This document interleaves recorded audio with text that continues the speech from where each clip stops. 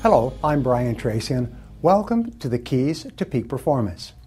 When I was in my 20s, coming from a poor background and with no real advantages, having dropped out of high school, I began asking the question, why is it that some people are more successful than others? Over time, I found that the answer to this question has been sought for more than 2,500 years by some of the smartest and most insightful men and women of every civilization. In the last 100 years, countless millions of dollars and thousands of hours have been invested in searching for the answer to this question. Thousands of books and articles have been written on the subject. The good news is that today we know more about how to achieve success and happiness and prosperity in more areas than we've ever known before. Today, for the first time, success is predictable for you in any area of your life that you consider important. In this lesson, you will learn some of the key ideas and principles that have been discovered by successful people throughout the ages. When you learn and apply these principles to your life, you will begin to get the same results that they do. The good news is that you have more potential than you could use in 100 lifetimes. When I was in my 20s, I heard the common statistic that the average person uses only 10% of their potential for success and achievement. Wow! As I thought about that, I wondered what would be possible for me if I could use 20% or 30% of my potential. What a difference I could make in my life, especially in my income and my career success. I later learned that the average person uses only about 2% of their potential, according to Stanford University. The average person leaves 98% of their potential unfulfilled. Instead of living at the outer edge of what is possible for them, the average person spends most of their life watching television, listening to music, playing with social media, doing their work in an average fashion, socializing as much as possible with other people who are also going nowhere with their lives. The good news is that at any time, you can decide to unlock more of your potential and accomplish more things than ever before, simply by learning how other people have done it as well. They say it doesn't really matter where you're coming from, all that really matters is where you're going. Now, your brain has 100 billion cells, each of which is connected to as many as 20,000 neurons or other cells. This means that the total number of ideas or thoughts that you can think is greater than the number 1 followed by 8 pages of zeros. It's greater than all the molecules in the known universe. Your mind, your brain, is really incredible if you use it. The only real limits on what you can truly accomplish are the limits you place on your own mind. Perhaps the greatest question you can ask with all this potential is, what do you really want to do with your life? Let me repeat. What do you really want to do with your life if you could do anything? Fortunately, today, all the answers have been found. You can achieve almost anything you want in life if you first determine what you really want, and second, find out how other people have achieved success and happiness in that area, and then you do the same things. We say that life is like a combination lock, only with more numbers. If you have the right numbers in the right sequence, anybody can open a combination lock. In this case, clarity is your best friend. What are the ingredients of success for you and others? Well, there seem to be 7 things that we all strive for and against which we measure how well we are doing in life. So give yourself a grade of 1 to 10 on these 7 factors, and then decide exactly what you're going to do to become more successful and happier in each area. The first and most important ingredient of success, in my opinion, is peace of mind. This means that you feel happy and content and peaceful with yourself no matter what is going on around you.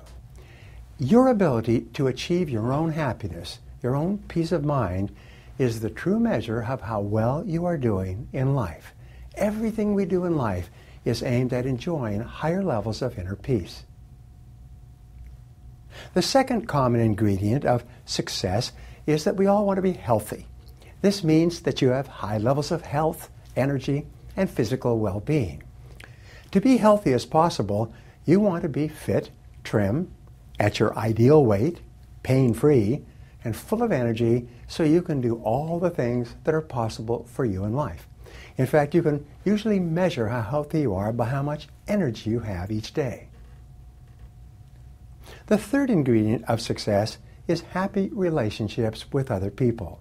Fully 85% of your success and happiness will be determined by the people that you love and care about, and the people who love and care about you. If you have problems in your relationships, they will immediately have a negative effect on your health and mental well-being. Serious relationship problems can lead to physical illness and aches and pains, and to tremendous stress and frustration and unhappiness. The fourth ingredient of success is meaningful work. You want and need to be doing work or something else that is fulfilling and challenging and which interests you and brings out the very best possible in you. One of the great keys to success is to do what you love to do and put your whole heart into becoming better and better in that area. In addition to meaningful work, you want to earn a good living, to be paid well, and to be able to enjoy all the other parts of your life based on your income from your work or your career. The fifth ingredient of success and happiness is financial independence. Perhaps the greatest single drive of the individual worldwide is the desire to enjoy freedom of all kinds. And this especially means financial freedom, the freedom of knowing that you have enough money that you never have to worry about money again. One of the most important things that you do throughout your life is to save, invest, insure, and plan for the achievement of financial independence. Unfortunately, if you don't have a serious long-term plan for achieving financial independence, you could end up at the end of your work life with not enough money to retire or to back off.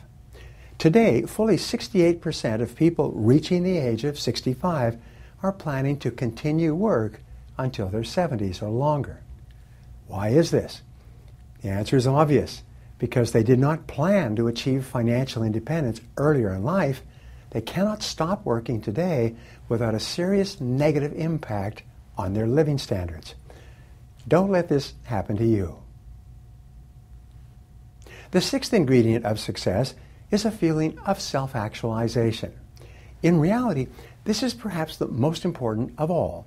This is the feeling that you are becoming all you are capable of becoming, that you are realizing your full potential as a person, and that you are growing and becoming more and more as the months and years pass. It's been said that virtually all negative emotions come from a feeling of frustrated potential. It's when you find yourself in a situation where you're not living to the full, stretching your abilities to the maximum and becoming all that you are capable of becoming. That's when you feel negative and unhappy about yourself.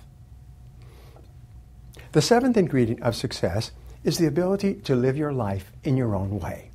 You want to reach the point where you feel completely free to make your own decisions, to go where you want to go, to do what you want to do, and to buy what you want to buy. Now, the good news is that all of these 7 ingredients of success are possible for you, and more possible today than ever before. But you must decide exactly what you want and then make plans to achieve it. You must work on achieving these goals every single day. They will not happen by accident.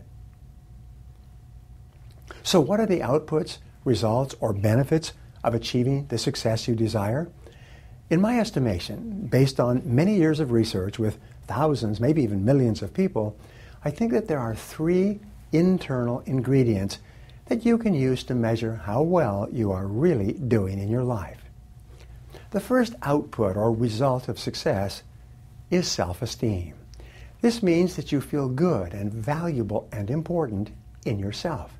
It means that you like yourself and respect yourself and feel that you are a thoroughly good person.